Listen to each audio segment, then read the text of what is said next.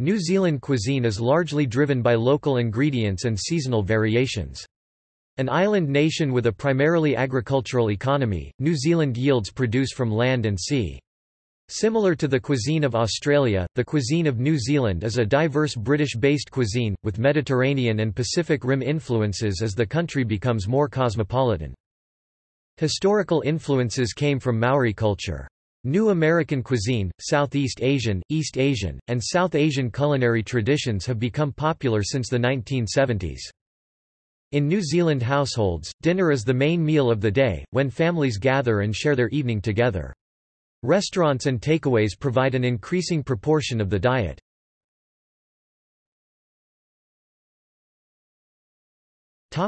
Maori cuisine. When the indigenous Maori arrived in New Zealand from tropical Polynesia, they had a number of food plants, including kumara, sweet potato, taro and tea. The plants grew well only in the north of the North Island. Native New Zealand plants such as fern root became a more important part of the diet, along with insects such as the huhu grub. Problems with horticulture were made up for by an abundance of bird and marine life. The large flightless moa were soon hunted to extinction. Rahui resource restrictions included forbidding the hunting of certain species in particular places or at certain times of year, so that the numbers could regenerate.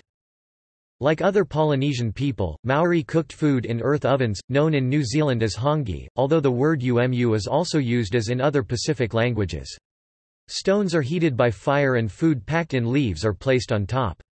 The packs are further covered with foliage and cloth, or, wet sacks, then earth.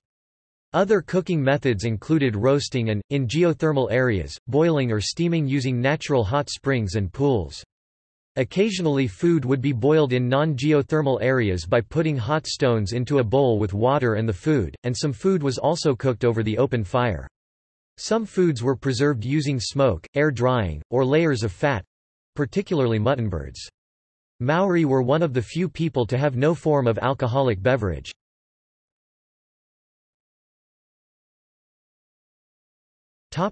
Food and religion. In traditional Maori religion, food was noa, or non-sacred. This meant care had to be taken to prevent it coming into contact with tapu places or objects. If it did, the tapu of the place or object, and often the people associated with it, would be at risk. High chiefs, and people engaged in tapu work such as tattooing, were tapu and were restricted in how they could deal with food, the most tapu needing to be fed by others. One story tells of a war party which had to be postponed as no non-tapu people were available to load the food supplies into the party's waka.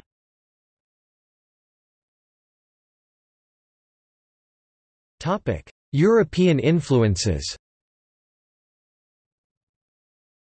When Europeans first arrived in New Zealand from the late 18th century, they brought their own foods with them. Some of these, especially pork and potatoes, were quickly adopted by Maori and helped end the threat of food shortages that had long plagued many Maori tribes. Potatoes were particularly popular as they were grown in a similar way to kumara but produced a much higher yield with less effort. Other European foods such as wheat, pumpkin, mutton, sugar, and many types of fruit also became a common part of the Maori diet. American sailors brought new varieties of kumara to New Zealand, and these high-yield varieties quickly superseded the original varieties of kumara. Alcohol, initially rejected as waipiro, stinking water, also became part of Maori life. Most Maori tribes grew surpluses of food for trade with other tribes and with European visitors and settlers. Some tribes grew wealthy from this trade, although the Maori food industry declined in the mid-19th century because of land loss and competition from settler farmers. Many traditional food sources, such as the kariru wood pigeon and other birds, as well as some types of fish and plants, became scarce as forests were destroyed and species were over-hunted.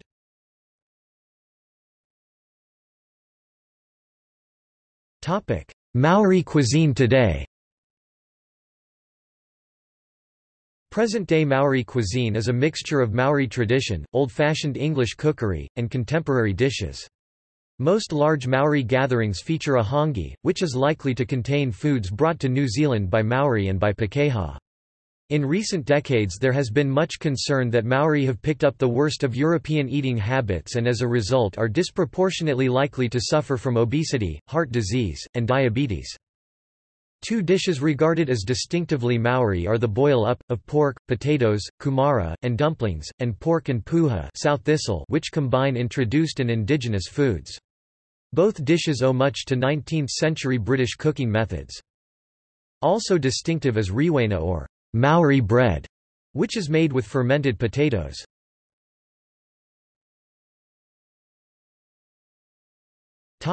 New Zealand European cuisine. The majority of New Zealanders are Pākehā of British descent, so it is not surprising that the cuisine owes much to British cuisine.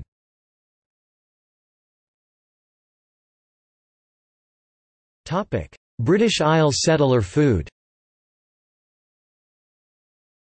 19th-century British settlers in New Zealand tried as much as possible to reproduce the foods of their homeland.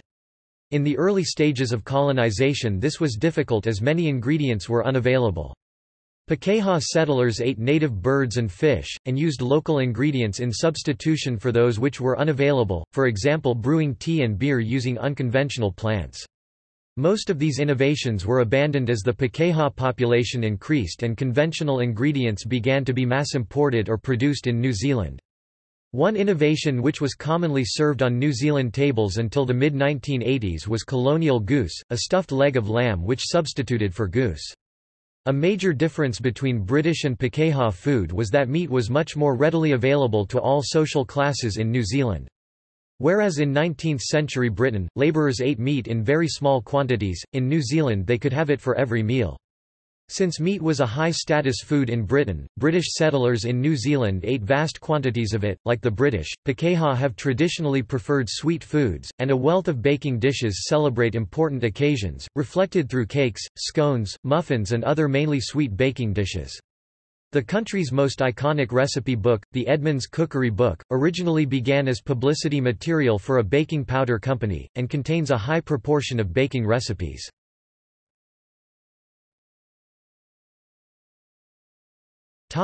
From Antipodean British fare to Asia-Pacific fusion. For most of the 20th century, New Zealand cuisine remained highly derivative of British food. From about the 1960s, the advent of affordable air travel allowed New Zealanders to travel overseas more easily. Many New Zealanders went to Europe on overseas experience where they encountered French and Italian cooking, and also the Indian and Chinese restaurants of Britain as well as the new British cuisine. When they returned home they helped create a demand for better quality food and more variety. They also tried to discover what New Zealand cuisine was, experimenting with hongi and gaining a greater appreciation of New Zealand produce. The United Kingdom's joining of the European Economic Community (EEC), now the European Union, in 1973 sounded the death knell of New Zealand's identity as an agricultural producer for the British Isles, and the formal cultural ties, including cuisine, with the United Kingdom started to become diluted. During this period, certain non-British or Irish European dishes, such as beef bourguignon, had shed the ethnic connotation and entered the mainstream New Zealand cooking. The 1980s was marked with economic liberalisation dubbed Rogernomics, named for the then Minister of Finance, Roger Douglas, that abolished farm subsidies, forcing many farmers to find alternative means of survival. Many chose to produce specialty cheese types like Havarti, Brie and Stilton, or diversified into growing olives or grapes instead of traditional meat and dairy farming. Avocado oil for cooking was commercialised in New Zealand in 1999 by a group of growers based in the Tauranga region. Rogernomics also abolished much of import tariffs and instituted a more relaxed agricultural product import quarantine regime. This allows hereunto prohibited or prohibitively expensive specialty foods, such as genuine Serrano ham from Spain, extra virgin olive oil from Italy, and mango from Thailand, to be available in New Zealand at reasonable costs. These two developments from Rogernomics have given birth to a proliferation of specialist food products available in New Zealand. On top of changes in available ingredients, the 1980s also witnessed a whole-scale liberalization in attitude towards the formerly foreign muck cooking styles and segmentation of lifestyles according to income and socio-economic status. New Zealand had by this time developed a largely distinct cultural outlook away from the British Isles, and this also made foreign cooking styles more acceptable among the general public. The same era also saw the moneyed populations feeling free to openly emulate the luxurious eating and drinking habits of upper and upper middle classes overseas, as the traditional New Zealand preference of egalitarianism, manifested in widespread prejudice against any deviation from lower middle class lifestyles, waned in influence. In the words of New Zealand-based anthropologist David Vart, this period of sea change in New Zealand's culinary culture was akin to being let out after a long school detention.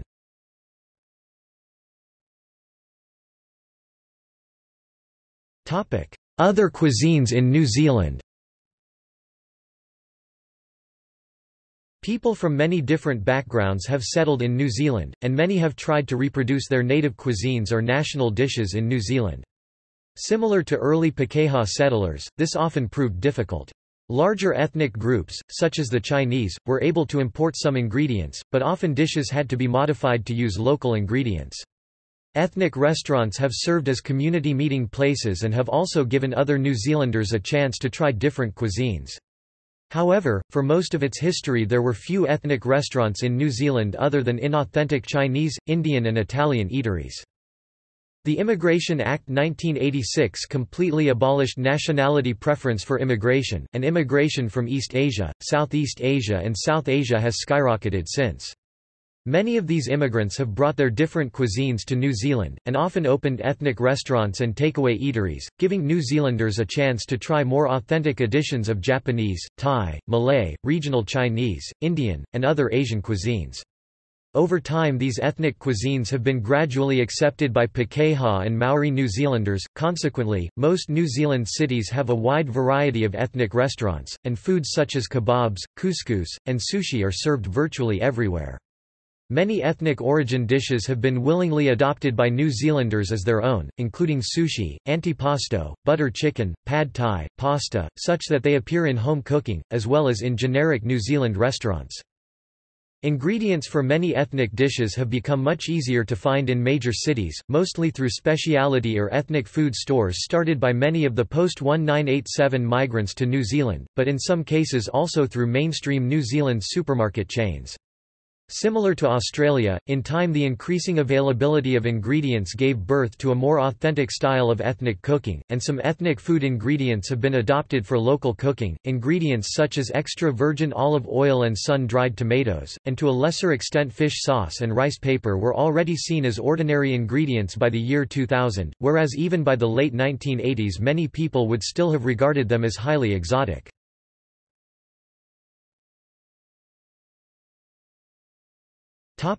Contemporary scene.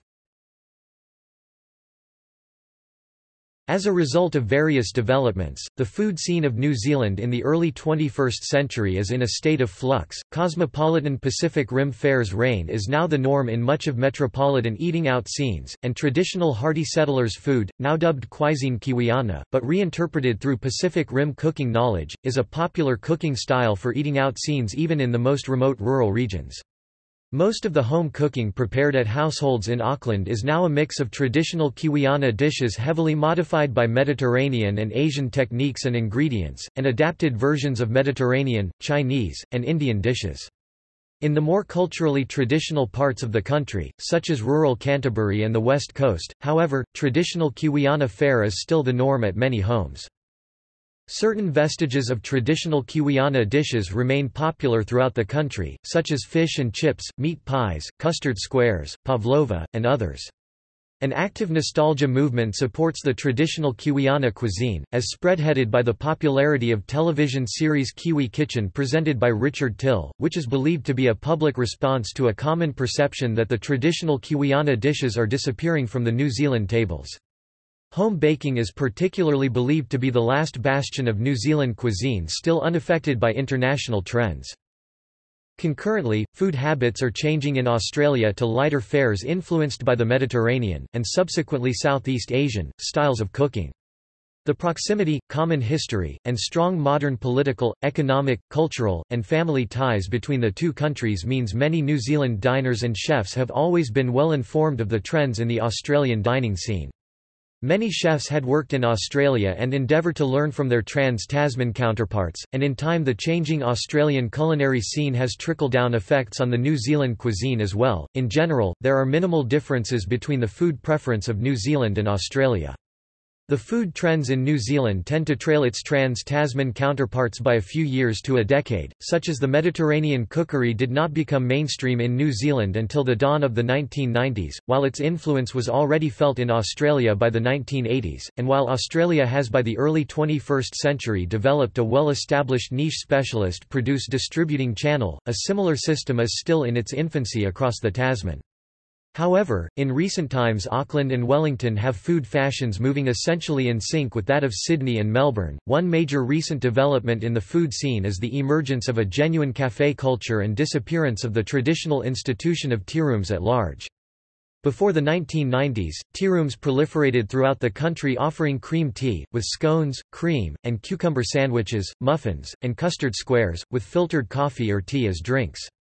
New Zealanders have copied the Australian habits of adopting Mediterranean practice of drinking espresso-derived coffees. In time, cafés became wildly popular and many tearoom owners converted their businesses to cafés. Cream tea has gone out of fashion in the contemporary New Zealand dining scene, and scones are baked at homes rather than served in eateries. Vegetarianism had been regarded as an alternative lifestyle for many years, but became more mainstream during the 1980s even though consistent vegetarians are still rare.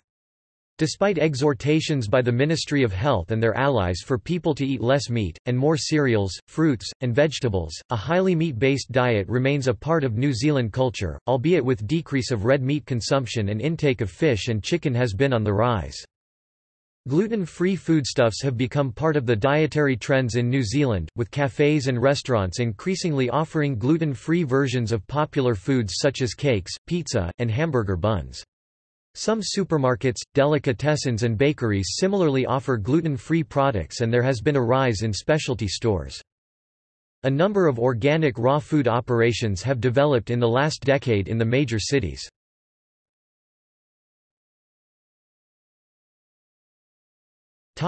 New Zealand cuisine in other countries. New Zealand cuisine has made minor impacts on the world at large, although Australia does feel influences from New Zealand cuisine, with certain renowned chefs such as Ian Hewitson, Justin North, Ben Shewry and Philip Johnson being New Zealand-born and Stephanie Alexander and Neil Perry actively including New Zealand culinary styles into their works. Certain personalities, such as foodie Lorraine Jacobs, baker Dean Brechneider, and writers David Burton and Julie Biuso, are widely respected among the professional food industry around the world. The famed chef Peter Gordon of London hails from New Zealand originally. The country's most famous culinary export, the pavlova, has been the object of a decades-long battle with Australia over where it was invented. Fusion cuisine and the Pacific Rim style of cooking are major cuisine styles that interact with modern New Zealand cuisine, with chefs from New Zealand actively learning overseas trends, and chefs like Peter Gordon, bakers such as Dean Brechneider, and foodies such as Lorraine Jacobs impacting fusion and Pacific Rim cuisines from New Zealand cuisine. Cuisine magazine, first published in 1986, has earned global fame and is held in high prestige among the worldwide foodie communities.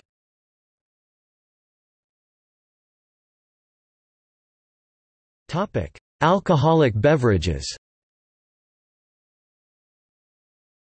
New Zealand has a successful wine industry, with about 76 million litres being exported in the year to June 2007. The first vines are thought to have been introduced by missionary Samuel Marsden, and planted in 1817 by Charles Gordon, Superintendent of Agriculture for the missionaries, according to Dr. Richard Smart, who was viticultural editor of both editions of the Oxford Companion to Wine. Official British resident James Busby is credited with producing wine at Kerikeri in 1833, and Charles Darwin noted the winery in his diary when he visited Kerikeri in 1835.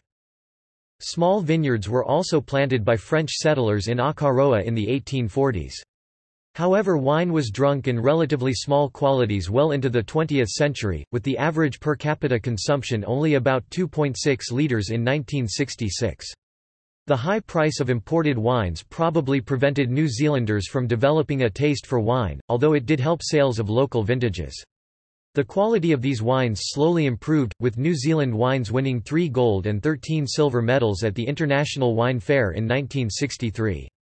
Aided by the deregulation of the economy in the 1980s and 1990s, domestic wine consumption increased and New Zealand wine won increasing accolades internationally. There are 10 major wine-producing areas in New Zealand, with Marlborough famed for its Sauvignon Blanc, Gisborne for its Chardonnay, and Central Otago and Martinborough building a reputation for Pinot Noir and Pinot Gris. Hawke's Bay is known for its bold Cabernets, and Auckland's Waiheke Island is home to one of the top 20 Cabernet blends in the world. Marlborough and Hawke's Bay are New Zealand's 2 premium wine growing regions. Beer is the most popular alcoholic drink in New Zealand, accounting for 63% of available alcohol for sale. New Zealand is ranked 27th in beer consumption per capita, at around 64.7 litres per person per annum. The vast majority of beer produced in New Zealand is a type of lager, either pale or amber in colour, and between 4% to 5% alcohol by volume. There are also over 100 smaller craft breweries and brewpubs producing a vast range of beer styles. The 2 largest breweries in New Zealand, Lion Nathan and DB Breweries, control almost 90% of sales by volume between them. New Zealand is also a leading hops-producing nation with some of the most sought-after hops in the world.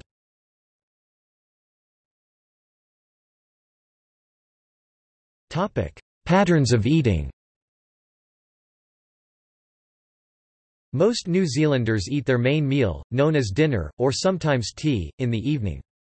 Most families living in one household try to eat dinner together several times a week.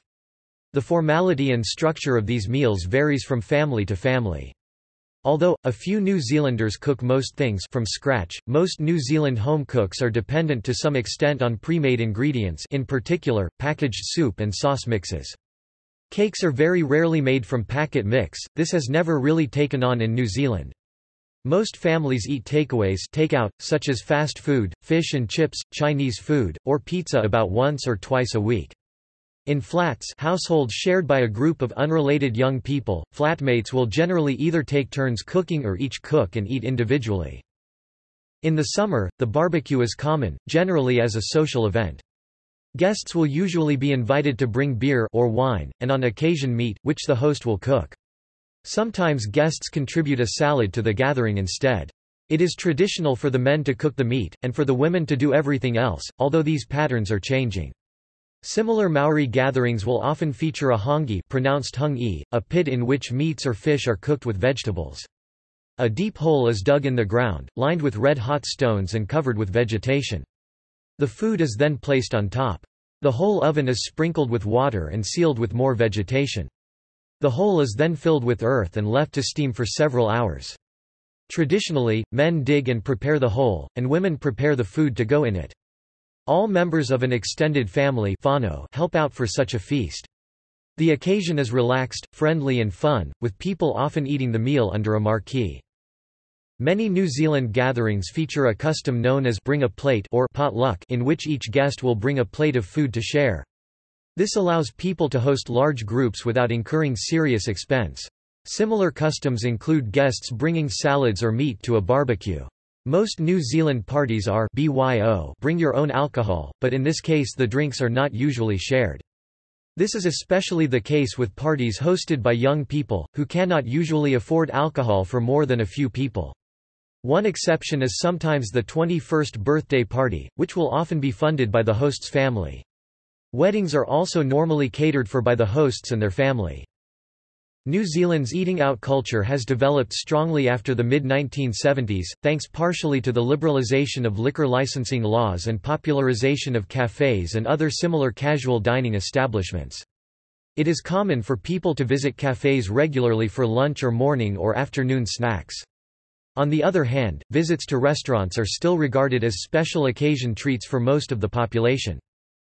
There is a fast food culture similar to that in the United States, Australia and Britain. Many American fast food chains have a presence in New Zealand, and local variants based on quality local produce such as Burger Fuel and Hell Pizza for example have arisen. The pie is possibly the nearest thing New Zealand has to street food, though its popularity has waned. Pies are actually still the most common take-away lunch and are sold everywhere, in dairies, bakeries, supermarkets, petrol stations, school lunch tuck shops. Pies can be made with beef, lamb, chicken, pork, apple, berries, rhubarb or custard. Traditionally, pies are a savory food as opposed to sweet pies. A fast food chain based on pies, Georgie Pie, was founded in 1977, but went out of business in the mid-1990s after its acquisition by McDonald's New Zealand, which later brought it back as a one-off special in the early 21st century. Currently another fast food chain selling pies exists. Australian-based Jesters produces pies throughout New Zealand's North Island, predominantly Auckland. In the main centres, food courts have become popular, with several in Auckland alone.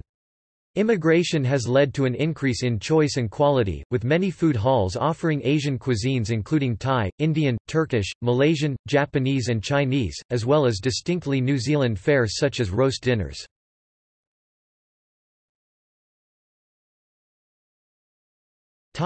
New Zealand foods.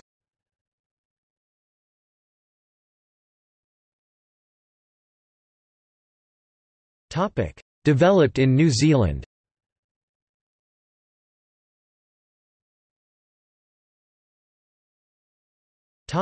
Imported cuisines, now significant in New Zealand.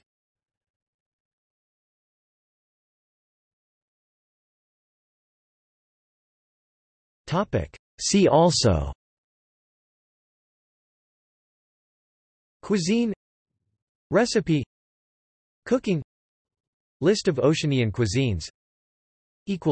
Notes